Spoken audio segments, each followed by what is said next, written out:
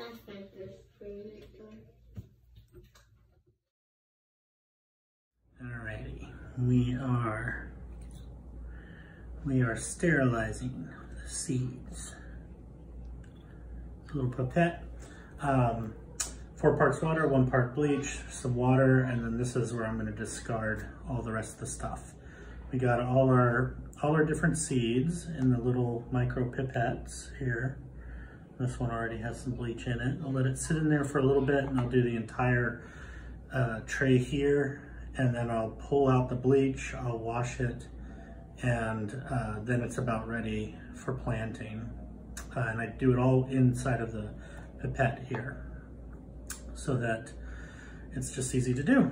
And later tonight, hopefully we'll plant those.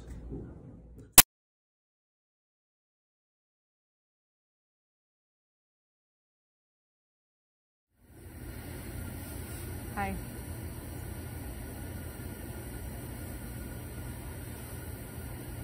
Okay. I'm gonna put this tag here. I'm gonna remember. This looks like it only has 1 seed, so I'm gonna poke a little hole there.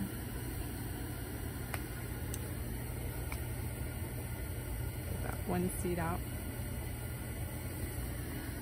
Plop. Snap. There. It's in. Then I'll cover it with soil, and that's it.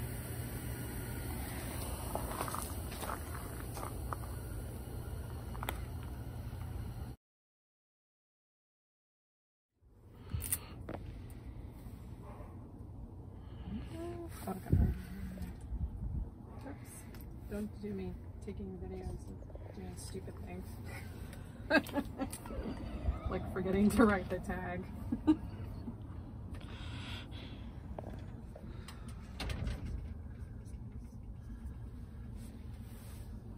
Oh yeah, that's how I lose half of these.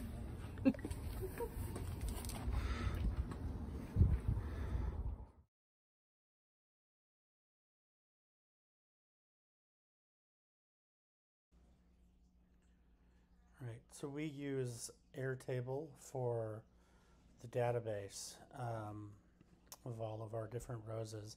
And there's really, let's see if I can shrink this down a little bit.